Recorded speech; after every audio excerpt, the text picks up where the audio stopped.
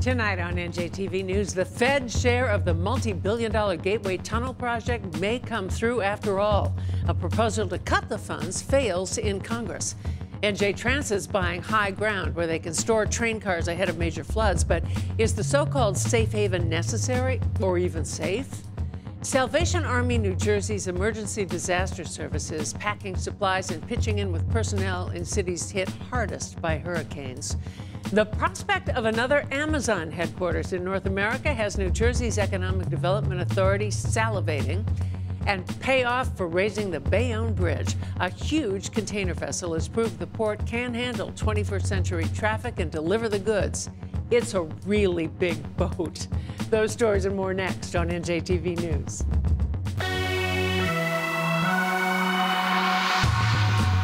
Major funding for NJTV News is provided in part by RWJ Barnabas Health.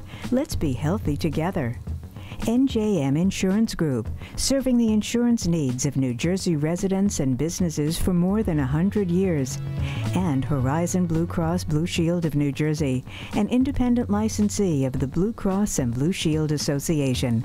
Live from the Agnes Varus NJTV studio at 2 Gateway Center in Newark, this is NJTV News with Mary Alice Williams.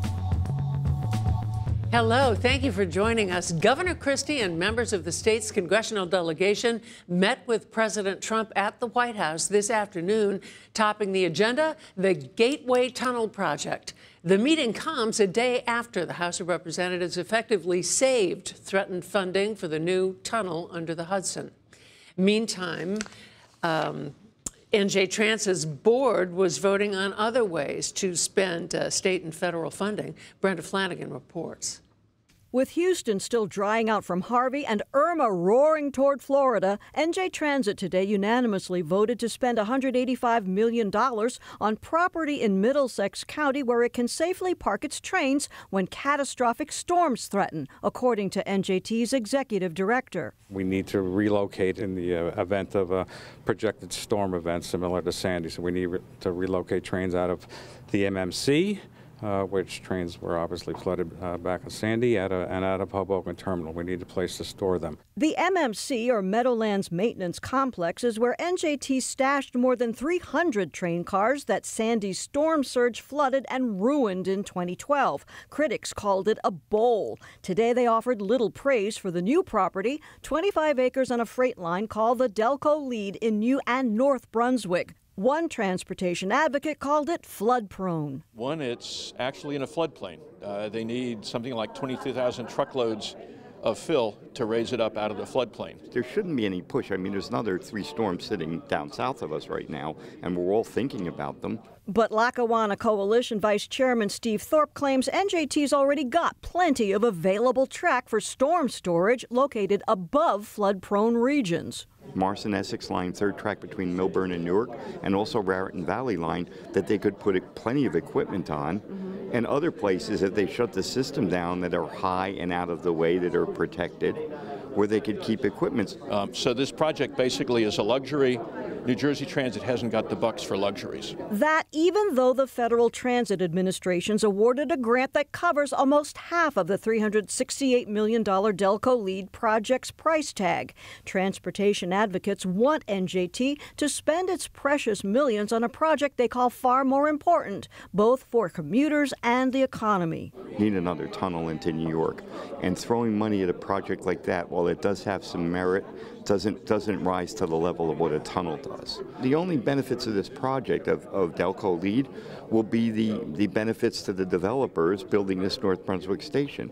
NJT's exec denied Delco Leads being built to benefit developers. He said it will create longer tracks to accommodate longer multi-level trains and will be flood-proofed against storm surge. We need a place that or facilities in and around that storage area that crews can report to after the storm, so that we can inspect the trains and get them functional again for a quicker return to service after a storm. The hurricane season may be heating up, but NJ Transit won't be able to use this new storage facility this season or the next. It's not slated to open until 2021. In Newark, I'm Brenda Flanagan, NJTV News. A big pharma office is folding. Standing by at the Strategic Development Group studio at the NJCU School of Business is Rhonda Schaffler with the state's business news. Rhonda? Mary Alice, it's a blow for workers at Eli Lilly as the pharmaceutical company is shutting down its Bridgewater location and cutting staff. Eli Lilly will close the Somerset County Research and Development Office as part of its plans to eliminate 3,500 workers nationally. That's 9% of its workforce. Eli Lilly says the majority of the cuts will come through a voluntary early retirement program. The company did not state when the Bridgewater office will close or if the workers there will be offered positions at other offices. Eli Lilly says the moves are an effort to cut costs as it puts more focus on developing new medicines. Wayne-based Toys R Us is looking into what options are available to pay off millions of dollars in debt coming due. Published reports say one option is a bankruptcy filing. Media reports say Toys R Us has hired a law firm to review its options, which could also include refinancing that debt. The retailer reportedly has $400 million due by the end of the year. Toys R Us says it will provide its investors with an update later this month. The company's been struggling with falling sales. Amazon wants to open a second headquarters in North America and is asking interested cities and states to submit RFPs or request for proposals.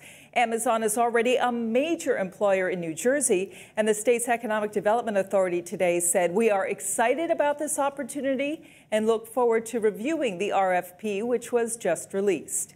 Amazon says its new headquarters could include as many as 50,000 high-paying jobs. Retail investors who buy and sell stocks and other securities will now get their money a little bit faster. A new rule went into effect this week that requires financial transactions to close in 2 days. It used to take 3 days. We spoke with Dan Thieck of the DTCC, an organization that processes trillions of dollars worth of financial transactions. He told us eliminating that 1 day helps protect investors from risk. As we saw in the financial crisis, things can change awfully quickly as it pertains to the financial markets. So time, in that sense, just adds to the risk.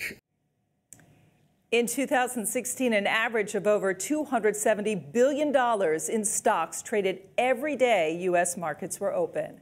On Wall Street today, stocks closed mixed, the Dow down 22 points. And those are our top business stories.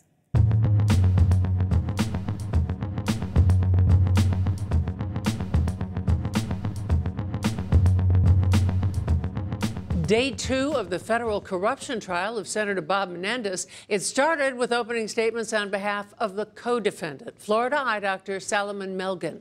His attorney told jurors they won't find any evidence of corruption and that Melgen contributed to Menendez's campaign simply because he wanted his friend to win. Jurors also got to hear from the first witness, an FBI analyst who testified about emails related to Menendez's 2010 Paris hotel stay. Hurricane Irma is delivering death and destruction to the Caribbean, with Florida now in harm's way, while Houston's been swamped and staggered by Hurricane Harvey's terrible force. When nature brings on the worst, it tends to bring out the best in people. Brianna Vannozzi reports on Salvation Army New Jersey's Emergency Disaster Service Team. Coming down. Teams at the Salvation Army New Jersey Division are moving quickly, packing up generators, loading emergency disaster supplies, and getting them ready to ship. Today we caught up with the Emergency Disaster Services crew as they prepared to send 250 hygiene and 60 cleanup kits at their headquarters in Union. These are items that are requested down south. Could be Florida, could be one of the U.S. Virgin Islands, Puerto Rico, or Houston. We're putting together the equipment that we had left over from Sandy from our latest disaster. Like dozens of other organizations, the Salvation Army is mobilizing hurricane relief efforts, first for the victims of Harvey, now Irma. This is your standard Salvation Army cleanup kit. Level mop with handle, a filter for when they're in areas that might have mold or something like that could be harmful to them. Broom, Some garbage bags. The Northeast Territory requested that extra supplies, especially for cleaning, be packaged and ready to go at a moment's notice. Michael Clayton tells us these simple items can make a huge impact. Anybody who's had their home damaged, they might have a little water damage, some soil has come in, some sand. We'll give those out because locally in the stores down south where the damage has been affected, they've been depleted of their cleaning supplies. So it'll help people to start to get their homes and their lives back in order. We'll supply these items to them so they can begin to work on their own residence. Volunteers will roam the streets with these hygiene kits. Toothpaste, soap, even areas that aren't hard hit are likely to be in need. Clayton says crews are being deployed all over the South to distribute meals and find victims searching for food. The Salvation Army has multiple types of mobile feeding units. There are canteens with equipment like stoves and ovens, canteens without, and feeding kitchens that are deployed during natural disasters. As of yesterday, they've served, the Salvation Army down in the South, in the Houston area, over 280,000 meals. We have 95 mobile feeding units down there serving the public, and those numbers will only continue to grow as other disasters such as Irma affect the country. Governor Christie deployed roughly 100 National Guard soldiers to provide support in Florida in anticipation of Hurricane Irma. And New Jersey State Police led a convoy of 5 tractor trailers full of humanitarian aid to Houston. Most relief organizers tell us the best way you can help is through a financial donation to a reputable organization. The Salvation Army Eastern Pennsylvania Division is here now, and they're loading up these supplies to get them out on cargo trucks and planes and deployed to the survivors of Hurricanes Harvey and Irma just as fast as they need them. In Union, Brianna Venozzi, NJTV News. Just last year, Barnabas Health and Robert Wood Johnson University Health merged to create the largest integrated hospital system in the state. And now they're cutting the ribbon on a brand new hospital complex that has babies and their families at the heart of it. Leah Mishkin standing by in Livingston. Leah? Hi, Mary Alice. It's a very exciting evening here at the Medical Center. You can see a large crowd has gathered for this unveiling. A lot of people in this crowd are donors, and actually RWJ Barnabas is actually an underwriter of NJTV News. But to explain to us a little bit more about this 5-story new facility right here behind us. Look, they've cleared the path for us. Thank Steve, you. CEO, very nice to see you. Thank you for having us. Thanks for being So tell us a little bit about this new facility. Well, thank you. Good afternoon. The Cooperman Family Pavilion is a brand new transformational building for St. Barnabas Medical Center. It's 5 stories, 241,000 square feet, and really the marquee showpiece is our neonatal intensive care unit. And we're so excited that the Coopermans have been so generous to allow us to kickstart building this building with their donations. Yeah, it was a $25 million donation, so a big donation. But for the patients, tell us a little bit about what this facility will bring to them. Sure, absolutely. This is a state-of-the-art facility allowing our patients to have all private rooms, which is great for quietness and privacy and an exemplar experience.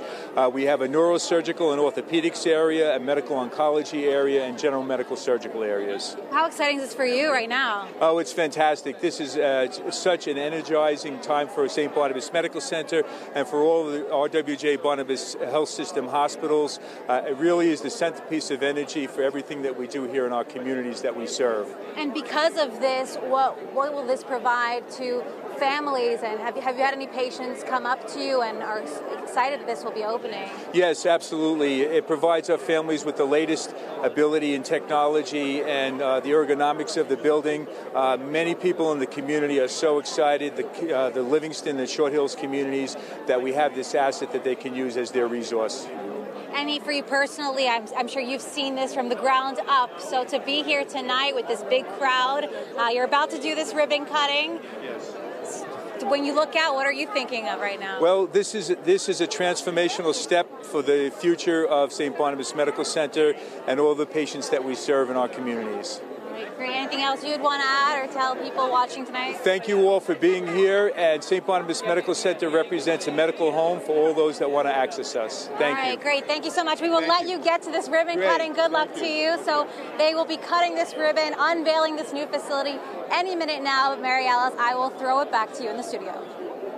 Surpassing Princeton. That tops tonight's Garden State Express. Our first stop, Jersey City, with more members of the ACLU than any other in the state, replacing Princeton in the lead. Both cities are solidly Democratic.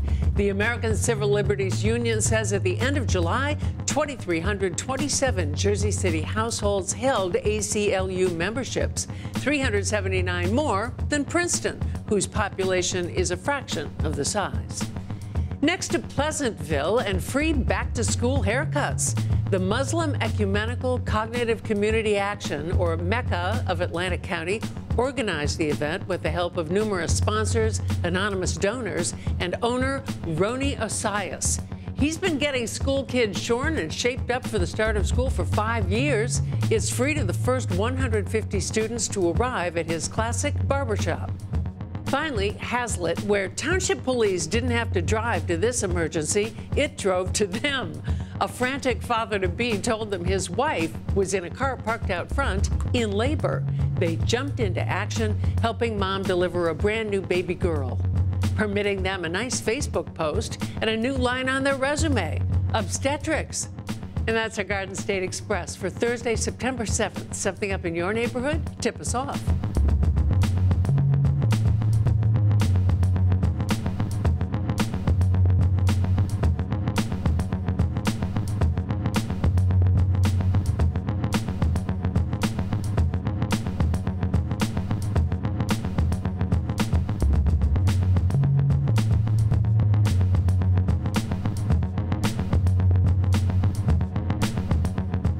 Cinephiles and film stars will converge on Newark this weekend for the second annual Newark International Film Festival, a 3-day feast of film screenings, masterclasses, panels, and parties that could pump an infusion of cash into the Brick City.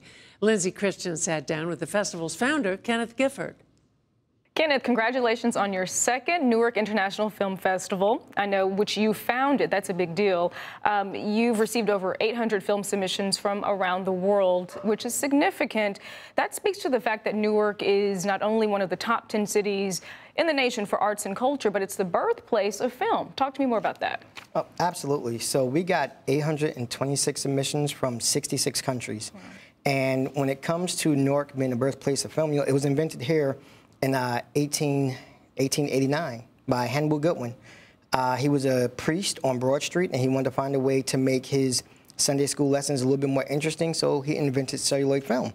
And a lot of people think it was Kodak Eastman that invented it, but it wasn't. He actually ended up suing Kodak Eastman, and they won. 1900, he got $5 million towards copyright infringement. Unfortunately, he died December 31st, 1990, so he never got a chance to spend the money. But it gave validity to the fact that Newark is the birthplace of film. It's where it all started. That's a great history lesson there. So let's talk about the festival. 3 days, jam-packed schedule. What can people expect? Oh, it's going to be absolutely amazing. We have a lot of celebrities. We have classes. Lamont Rucker from Greenleaf is teaching an acting class on Friday morning. We have the Tate brothers, Lorenz, LaRon, and Lamar, doing a Q&A about the new face of independent Hollywood. We have Lance Gross. Eva Marcel is our ambassador. She'll be here all weekend, hanging out in the city and talking to people about her new projects and how to get into the business. So it's going to be something absolutely amazing. And something for all ages. You also have a youth program, I understand, that will be running in conjunction with the festival. Absolutely. Our youth program starts on Saturday morning, and it will go up until about 6 o'clock Saturday evening. The interesting thing about the youth project is we have about 30 different youths coming from other countries to the city to be a part of that. But our youth program is part of our nonprofit foundation, where we teach youth in something we call script to screen, where we teach them how to write a project, how to produce it, how to edit it, and then shoot it all the way through, and then they get to submit it into the festival. I like that. So it's an educational component. Thousands are expected to attend this festival. I see dollar signs for the city and the state. So talk to me about the magnitude of an event of this capacity, bringing in funds really to the city and state. So the film industry is a money machine. It's one of those industries that you definitely want in your city and your state. Hopefully we'll be able to get the tax credits back, but that's what it's geared towards. It's geared towards bringing that industry back to the city. And when you're talking about having 800 some odd submissions coming from other countries. We're going to screen 123 films, which means all of those people are going to bring their family and their friends. They have to eat. They're going to want to shop. Each person who comes here will bring at least 3 people. And when you're out on a weekend town at a festival, you're spending at least $100 per person per meal. Wow. So you're talking about each person spending $400 on just the meals and the hotels, the air transportation, cabs. It's a lot. So it's good dollars. And the average festival can bring into a city $500,000 to $1 million in revenue.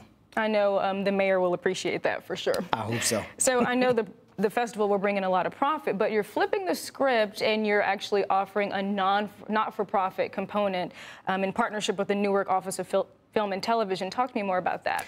Yes, so throughout the year, what we do is we run the program where we're teaching residents and youth, local residents, how to do filmmaking, how to get into the business.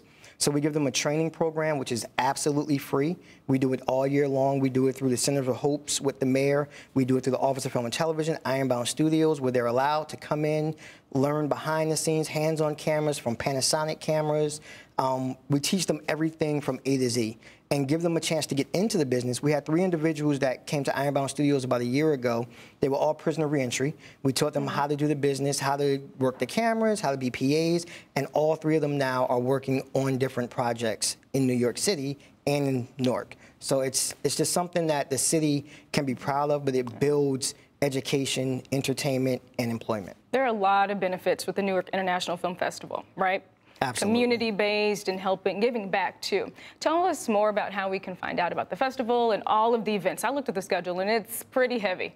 So it's definitely jam-packed. So you can go to the website, www.newarkiff.com, or you can download our official app, which is Newark IFF, all one word, and that will give you all the information you need to know about the festival, about ongoings, and all the projects and plans that are there. And again, it's year-round, so it's going to be up, and you can come and join in the festival, join the programs, make it a great thing for the city. We're excited about the film festival. I'm glad. Thanks for joining us, Kenneth.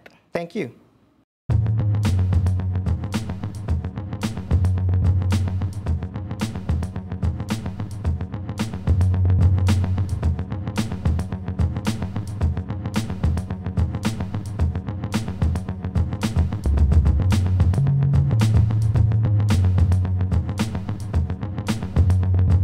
New Jersey is a main artery for the nation's commerce. We began tonight with a report on upgrades to our rail infrastructure. We end with upgrades to a bridge that's ensuring our port can remain competitive for the long haul. Michael Hill reports. The Theodore Roosevelt is carrying more than 14,000 containers, the most ever for a cargo vessel to pass under the Bayonne Bridge, the bridge that was just raised 64 feet to accommodate bigger ships, ships that can carry up to 18,000 containers. It truly is an engineering marvel. This is the first time a project of this nature has ever been done, rebuilding a bridge while you're operating a bridge. You like to use the analogy, it's like performing open heart surgery on a runner as he's running his marathon. It's a modern day miracle. Along the way, the miracle had some bumps, noise complaints, and more. The noise today, though, was the applause for the raised bridge and the Port Authority having dredged the shipping canal 50 feet so vessels like the Roosevelt could sail to ports in New Jersey and New York. The Roosevelt is making its maiden voyage to America's biggest East Coast ports. With all the hoopla and a big ceremony to mark this milestone of the raising of the Bayonne Bridge, what does it really mean in terms of dollars and cents and jobs for this area? That it's almost 400,000 jobs we're talking about. We're talking about $54 billion in economic gain in the region. Over $7 billion in taxes are going to be between federal, state income are going to be accumulated. This is huge. This is a real game changer. And we have the wealthiest consumer market in the world, and we're ready to serve it. We've spent billions of dollars modernizing the port over the last 20 or so years, and we're ready to get to work. What is this vessel carrying? Oof, all sorts of things. Clothes, furniture, beer, and much more for a growing East Coast market. Literally tons of products made in Asia that sail on bigger and bigger boats through the widened Panama Canal. Is there a need for bigger and bigger container ships like this? Well, you know, right now there's not that much growth in cargo. However, the more you can put on one vessel, the per unit cost goes down. So it's the economies of scales that makes the difference. But more goods on bigger boats could mean more trucks to and from the ports and more pollution and more problems for those with respiratory issues. There's been a lot of investment by the Port Authority and our terminal operators here in the port to develop on-dock rail services at all the terminals. So that'll get a lot of the trucks off the road. How is this more environmentally friendly than other ships that you have, smaller ships as you mentioned? Well, first of all, it's a brand new ship, so it's fitted with the latest technology. The engines are extremely efficient.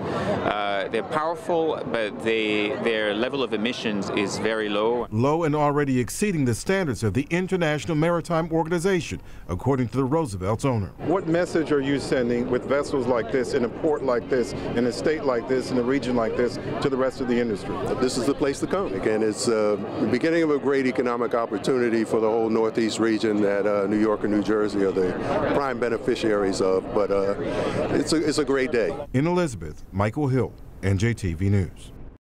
Tomorrow on NJTV News, the new school year's biggest challenges. To share any story you've seen tonight, go to njtvnews.org. I'm Mary Alice Williams. For all the men and women of NJTV News, thanks for being here. See you tomorrow.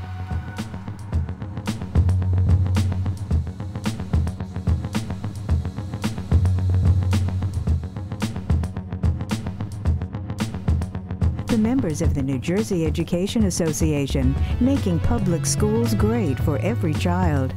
And PSE&G, we make things work for communities.